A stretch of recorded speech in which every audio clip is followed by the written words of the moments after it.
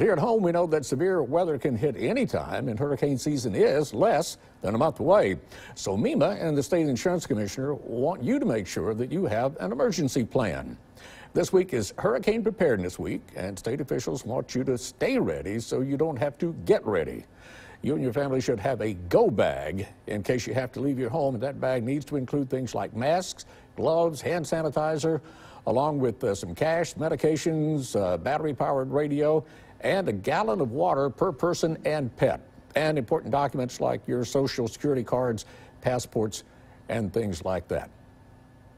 It's one of those things, do not be complacent, but also do not panic. This is not one of those things you may hear on the news that it's going to be a little bit more, or it's predicted to be a little bit more of an active hurricane season.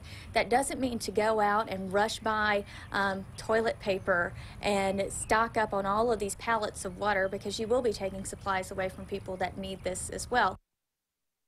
Well, hurricane season officially starts on June 1st and runs until November 30th.